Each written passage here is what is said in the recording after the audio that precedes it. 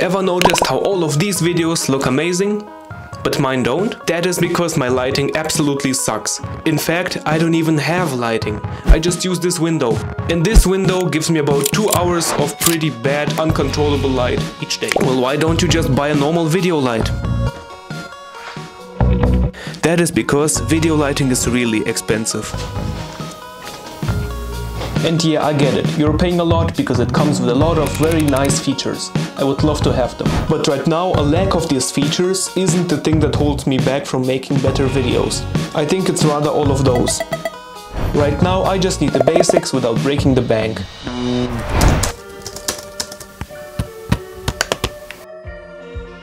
Ooh.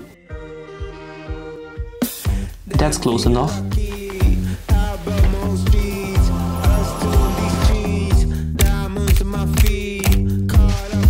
So this is the IKEA Studio.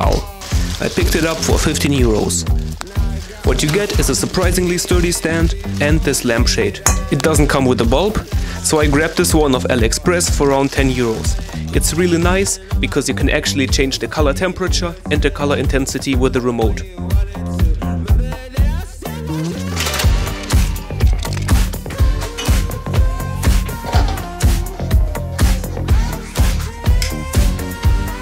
Now you are probably asking yourself, is this light good? No, it is not. That is because, like every other softbox, we need a diffusion layer to make the light softer.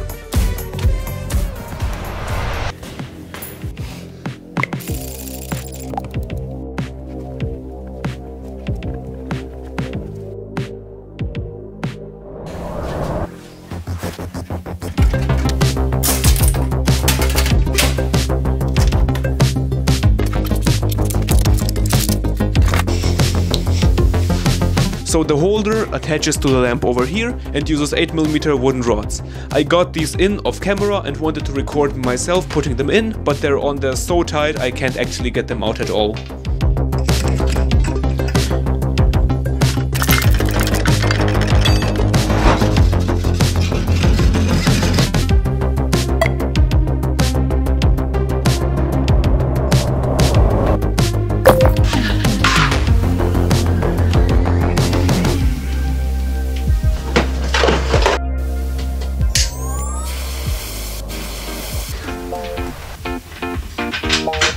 So the base of the softbox is done. Now we just need to add a diffusion layer. I think this should work.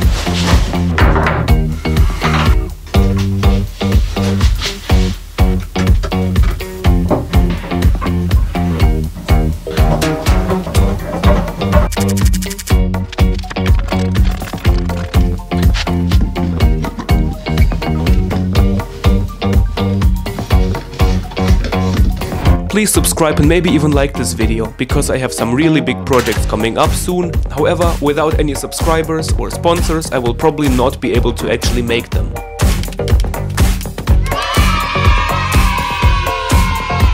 I'm actually really surprised that the stand doesn't sag under the whole weight of this.